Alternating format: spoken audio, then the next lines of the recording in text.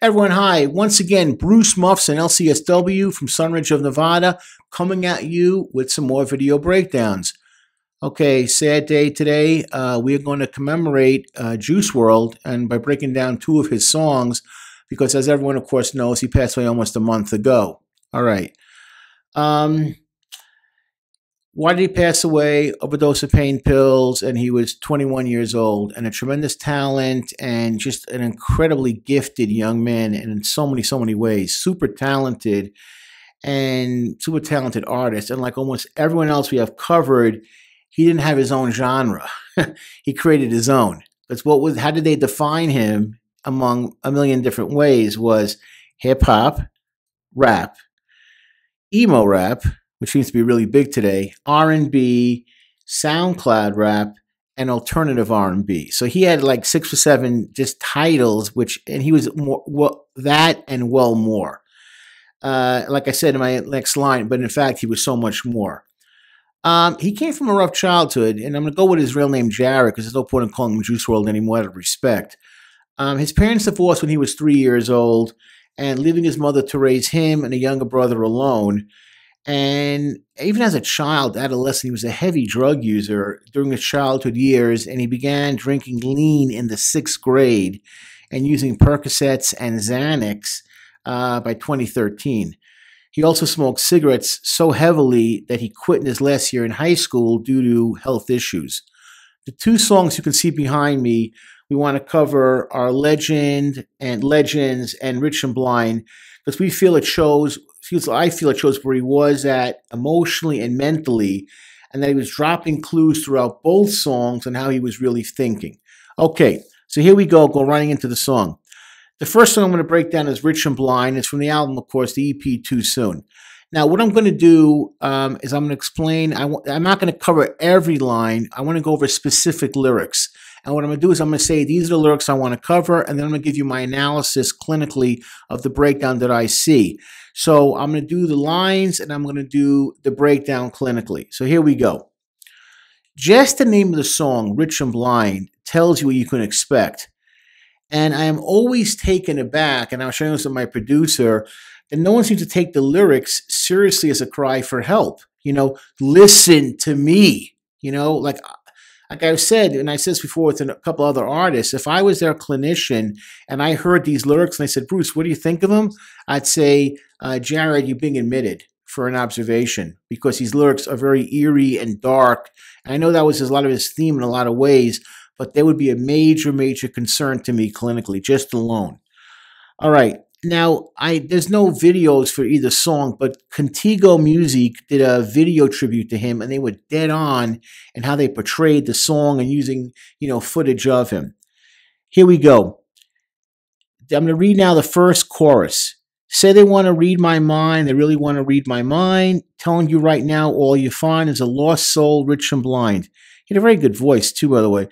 They say they want to read my mind. You really want to read my mind? I promise all that you will find is a lost soul, rich and blind. There's a scene there where they show him on his own memorial, which is kind of eerie because like he's portraying being at a memorial, but you realize like that really was going to be his memorial in a way. All across the country, people put up these memorials for him. So kind of eerie how they put that together, like almost foreboding almost foreboding himself, his own death. And you want to see my state of mind? You want to see my state of mind? Come right in, and all you will see is someone, me, I'm lost. Yeah, me, you'll see my state of mind. You'll see me, and I'm lost. Yeah, I'm rich, but I am walking blindly. I don't know where I'm going. And the next verse 1 goes, I know I have a purpose, but I don't see the purpose. What a great line. They tell me, who is they? I have a purpose. Who? Who's telling me he has a purpose? His fans, his management team, his so-called friends? To me, he had no direction or point of contact. Didn't have anything. And then going down, they tell me the death of me going to be the Percy's, the perks. We know that's referring, of course, to Percocets. I know they lace pills. I bought them on purpose. Life's unreal when death's uncertain. It's funny how the blessed ones had the most curses, Heart falling to the floor if you lose another person. Take 3 more, I swear it's worth it, but it ain't no world tour if I'm laying in a hearse. Okay. And what he's saying is, you know, I can only see comfort in drug usage. When he's talking about the Percocets, and that's what led to the seizure, take people at their word. We say this all the time. I do this in clinical analysis. Like, if you say it, you mean it.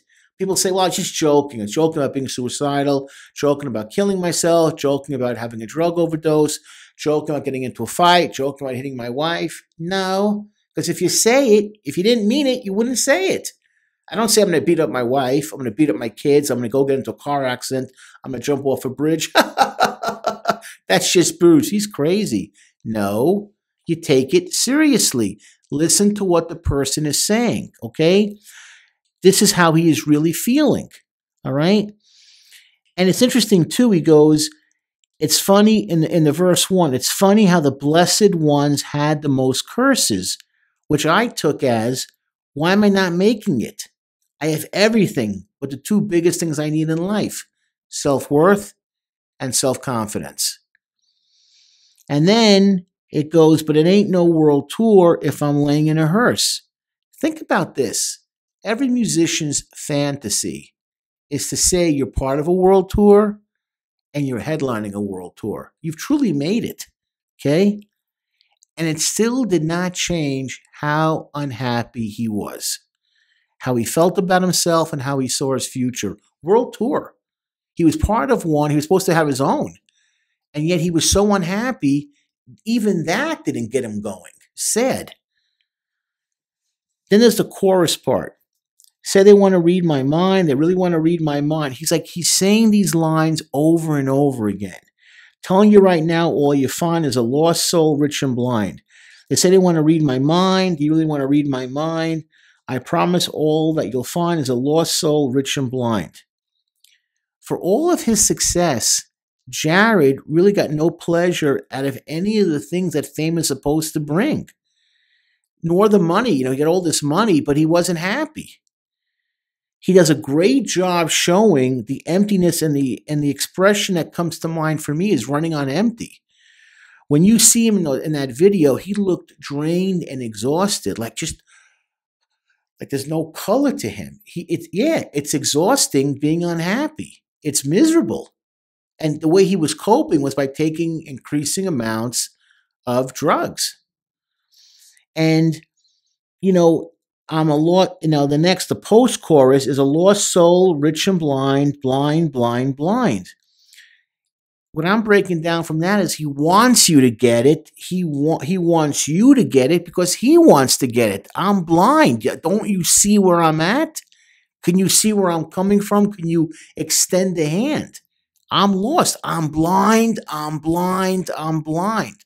When someone is honing in on a topic again and again and again, you got to focus. When I do analysis, when I do clinical stuff, I let the person talk.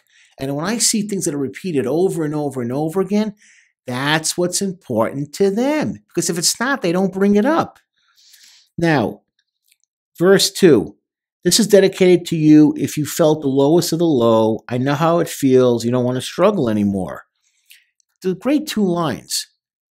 And the breakdown from that, what struck me is that he had tremendous ability to relate to his fans and open himself up to the struggles they were facing as he dealt with the same ones in his own life. Very few performers have that knack of clicking into the audience. And when I watched him in concert, he had a unique knack for doing so. It made him relatable, and why his music reached so many fans. Because I can imagine how the average fan felt who watched him, seeing him as Juice WRLD. His music is my life. There's a connection there, which is very, very powerful. And even great artists often struggle with, am I reaching the audience? Okay. Then he goes like this, going a few lines down. It goes, smoking loud pack, which is slang for marijuana. What you say I can't hear, but I still hear the fallen ones in my ears. Now, in the video, he was praying into a circle of chairs, which screams out NA meeting, AA meeting. There's some kind of meeting going on. And then you actually have a scene where he's sitting with his back to you, and you have people, in the room, classic, NAAA setup. And I didn't see his face, but my God, I've been in enough of those meetings, as an observer and a participant, like running the group, where you're trying to look at yourself and say, I'm the youngest kid here, because that's how he's presented. It's white, black, brown, yellow, male, female, but you're thinking like, how did I get here? How did my life end up that I'm talking to strangers about some of the worst moments of my life?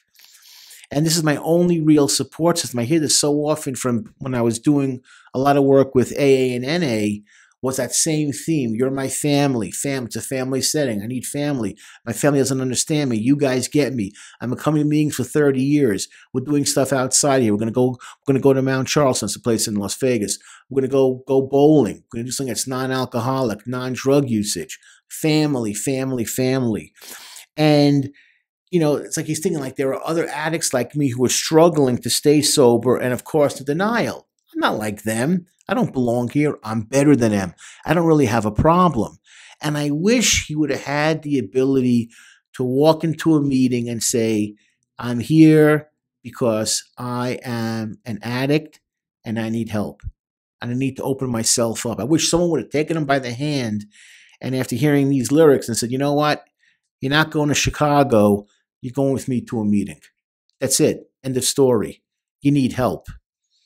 And unfortunately, he didn't get the help that he needed.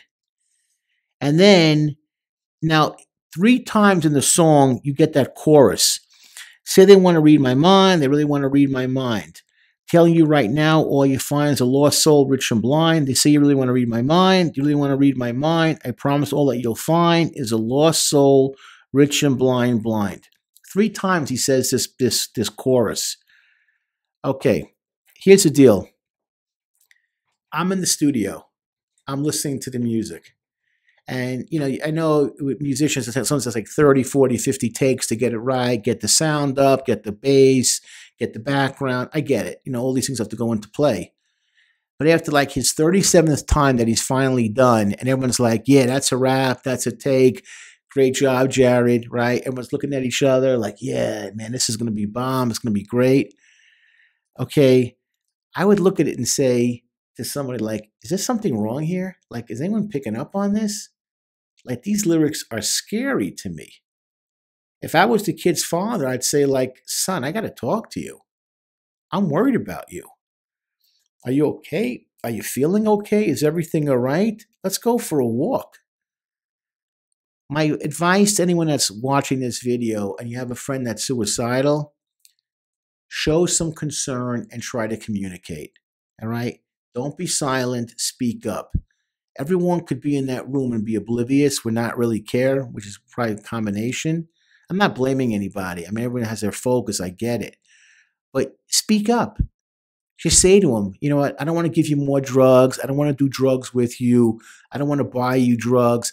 I want to just be your friend. I want to look out for you. I care about you. I felt that he was crying emotionally and no one picked up on it. And one of the commenters said something like, hey, man, when are we going to start listening to the lyrics? And that was like a powerful statement. And that's something I really, really want to follow and push. Don't be afraid to speak up, because sometimes your voice is the voice of light in a sea of darkness. Okay, now I want to go right over to the next song, which of course is Legend. So here we go. Again, do the same concept here. I'm going to use specific lyrics that I liked that spoke to me clinically, and then I'm going to break them down. I'm going to say the lyrics, and I'm going to break them down clinically. So here we go. And, just want to add this thing from Rich and Blind. Don't get caught up in the fantasy. When everyone around you is telling you that your behavior and your attitude is fine, then run out the door. That's a bad sign, okay? What a talent he is, and now is lost forever. And I've said it before, find a real friend and get them to center you so that you can catch your bearings, your breath, and ultimately your life. And let me say about communication. I have a producer, and he'll sometimes say, Bruce, you should do this. Bruce, you should do that. And I never take the attitude of, who are you to talk to me? I'm the talent. I'm the star. My attitude always is, thank you. Appreciate it. Thank you so much. What you're telling me is only going to make it better for you and for me as we grow. So I always want to get feedback. If I could do something better, do something right, I listen. Right now he's telling me, look into the camera, do a better job with that. He's right. He'll say, Bruce, put your hands down, because he's right. Bruce, I want you to enunciate this better. He's right. When you get to the point of, oh, Bruce, you're just incredible. You're amazing. Nothing to do wrong. That's when you got to check yourself and say, I need a new producer, because you're not getting the feedback that you desperately need. And so often these young guys are put in positions where all that around them is yes men, and you need somebody to say no. Okay, enough said on that one. We're going to do Legends right now. Okay. Again, I'm going to break down specific lyrics, and I'm going to break it down clinically, the ones that I liked. Okay. Goes like this. In the chorus, ain't nothing like the feeling of uncertainty, the eeriness of silence. Beautiful lyrics, though. And like so many of these guys, they have such talent. The feeling of uncertainty, the eeriness of silence. Yeah, because it's gotten very quiet in his head. Yeah, because there's nothing left. It's just him thinking. We're not thinking. The feeling of uncertainty, the eeriness of silence. All around me is this. I'm around 20,000 people and I feel incredibly alone. I've had people say that to me, actually. I'm on top of my field. I'm a professional. I spoke in front of 1,000 people, and I went into my hotel room and I sobbed for 2 hours. I felt like I was a nobody. I've had people say that to me. You think, like, how's that possible? Athletes hit a home run in the bottom of the ninth, and I circled home plate, and I just drove home, and I just stayed at the walls for 2 days, alone, unhappy. Okay, so, and the eeriness of silence, I don't like where this is going. Now, he does this. I'm going to break it down, but he says the word legends 6 times in this song. All legends fall in the making. It's the first one. All legends fall in the making. Yeah, sorry, truth. Every time he talks about a legend, it's a negative context. Negative context. Never positive. He's feeling the pressure at 21 of being a legend. 21, give the guy a break. Now, here's another thing, too. He brings this down. Watch the 27 club. We ain't making it past 21.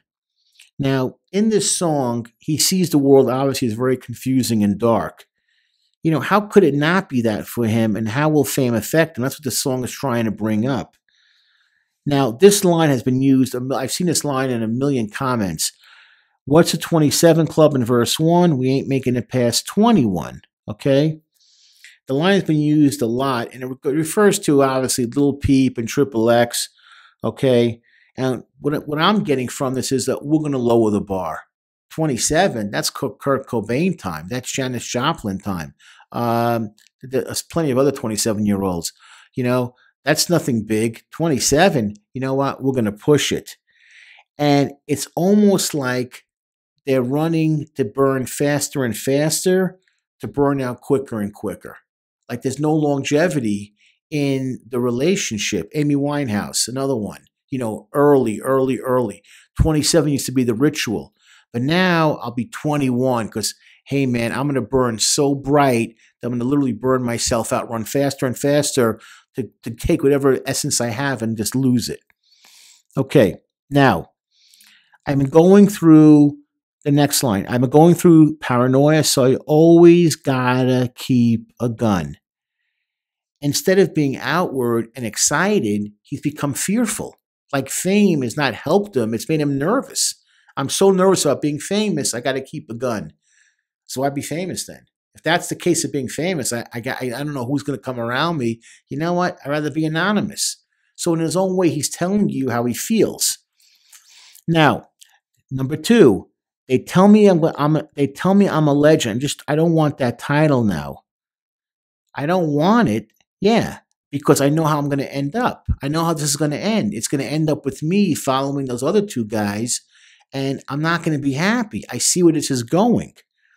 Number 3, because all the legends seem to die out, what the blank is this about? yeah, what the blank is this about? Because I see the future, and why can't I just be me? I'm becoming Juice World. I'm no longer Jared. There's a blur, there's a disconnect, and there's a confusion. I see where this is all going to wind up. Now, here's a line I really wanted to break down. More importantly, I'm trying to change the world. And my point is this: forget about changing the world. Why is that your problem? You're 21 years old. Enjoy the fact that, you're allowed to vote. You can drink, in moderation. You can enjoy life. You're 21. Your body's bursting with energy. Just change yourself to actually be happy.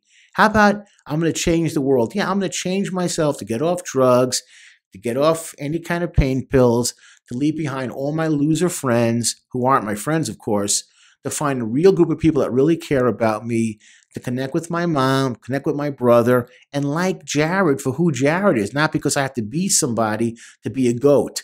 I'm a legend. You're 21. Relax. Enjoy being 21. Grow up and mature. Go into this. Grow into this. Learn to savor life as a full meal and not as one gulp. Okay? The hype and pressure that's put on young rappers today is insane. Who could handle it? I know that at his age, at 21, I don't know, I didn't have a clue what I was doing. So I can only imagine what it's like to be famous in his level and before thousands of people and you're signed to huge deals. The pressure. Who in all that entourage was looking out for Jared? That's my point. Now, here we go. Number 4. All legends fall in the making. Yeah, sorry, truth, What he's realizing, you can never live up to the hype that's put on you. You're the greatest of all time. You're amazing. You're the new face of rap. You're the new face of emo rap. You're incredible, Jared. You're Juice World. You're not Jared anymore. Like, blink, blink. Who am I today? What am I supposed to be today? I'm a savior. I'm the Messiah. How about just being me? How about let me just hang out and be 21 and enjoy the success I've achieved? Couldn't even do that. Now, here he goes, number 5. In verse 2, we keep on losing our legends too. Yeah, we keep on losing them. We can't even hang on to them. They come and they go. They come and they go. Now, here's another point here. In the chorus, you get this. I'm sorry. Number 6, the final time. All legends fall in the making. Yeah, sorry, truth. What he's really saying to me is sorry to be real. Because being a legend is really starting to overwhelm me. How do I take off that title? So the next 19-year-old he's the next legend, the next 18-year-old? It's like a gunslinger in the Old West. You got to always take on the challenger. I heard you're the fastest gun in this territory, Bruce.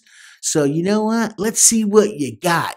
So you got to take away the new rival. You got to blow him away. And it's always that one time, that young kid coming up, that Billy the Kid, that's going to take you out because now he's the next legend. He's the next legend.